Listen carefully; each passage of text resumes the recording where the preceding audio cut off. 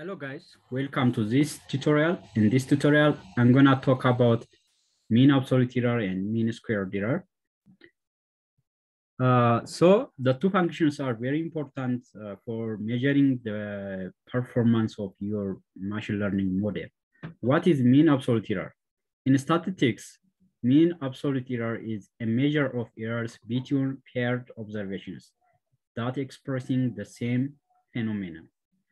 For example, just measuring the y versus x that includes comparisons of predicted versus observed. So this function is very important to measure the performance or the accuracy of your machine learning model. So after implementing or predicting the data, then if you may implement more than two machine learning models, then to make a conclusion about your model, which model is better that performing the prediction, or the which one is better based on the mean absolute error. So to implement this mean absolute errors, I'm going to show you how you can implement this function in Python. Actually, you can simply use scikit-learn model library without implementing any Python programming or writing any Python programming, but knowing or understanding the function, how it works. So that is better to understand the function. Okay, this is a mathematically represented function of mean absolute error. The mean absolute error is the summation of the difference of the the predicted value and the true values, and divided by the total number of data points you have. So the terminologies are MAE means mean absolute error, and YI is a prediction, or Y hat. XI is the true value, and N is the total number of data points you have. Then how you can implement this function using Python without using any Python library. So just define the function MAE, takes two parameters, the Y true, the list of values as the Y true, and Y hat is the predicted values. Then comparing the length or the shape of the two values, length of Y true is equal to length of Y hat, unless and otherwise you cannot just find the errors of your true values and predicted values. Okay, then summing the absolute errors of Y minus Y hat for every Y and Y hat in zip of Y true and Y hat, then divided by the total data point, or the length of Y true. Y true is the true data point, the true data point. So this is the function where you are going to implement using Python. Then return the errors once you implement it, and the if statement is correct, you have equal number of values in both variable. Then if not, it just returns the shape is not equal. That is text two-dimensional array. Okay, then we are going to just call the function and test the equation. Let's assume you have a data pointers, list of data pointers, or paired data pointers in tuple.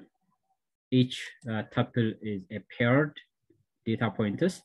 Just we are going to separate the true values from this list of paired values. Just create a new list from that. For every point in the pointers, take the first element from a tuple, because this is considered as one item from a list. But from this tuple, just take the first item in the list. So all the first item from the tuples going to be the list of true value. All right, what about the predicted value? So we are going to just predict the data pointers or the true values of our data pointers. Just take the first item from the list of tuples, the first item, and for every data point. From that, we are going to just predict. To predict, this is the mathematically represent to predict the data point. That is 1.2 times the data point, the value of the data point for each value from the list plus 2. We add 2 after multiplying the x value by 1.2, and finally we add 2. That is the predicted values of the data point. So the list of y hat or predicted values going to be appended in an MBT list. Finally, we just pass the list of true values and list of predicted values into the function mean absolute error. The mean absolute error going to be find the errors of the two data, the two values. Then comparing the result. Is a higher, just run this, that is around 3, according to this data pointers, the mean square absolute error is 3.88. How can we define our model in this case?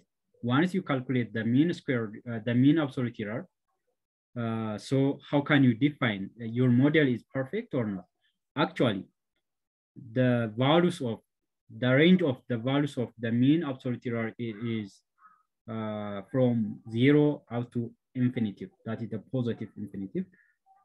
So which is better, if the mean absolute error is higher or lower? According to the definition of mean absolute error, that is error, which means the error is high. We can generally understand that the error is high, the model is not, which is the model is not perfect. So even to say that the error is 0, the model is perfect. So we can just, our model is perfect. So the lower the mean absolute error, the model is better. That is the definition of mean absolute error.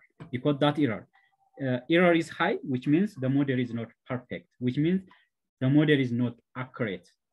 Don't use that model. Actually, based on the comparison, if you implement one more models, then you can just compare based on mean absolute error and implement the better performed model based on the mean absolute error. What about the second function? The second function is mean squared error. This is another function that's going to measure the errors of your model. In statistics, the mean squared error or mean squared deviation of an estimator measures the average of the squares of the errors. Just the average of the squares of the errors. That is the average squared difference between the estimated values and the actual value. The estimated values means the predicted values, and the actual value means the true value. So just finding the average squared errors between the predicted values and the actual or true values. Based on that, we can conclude which model is better to implement in your data.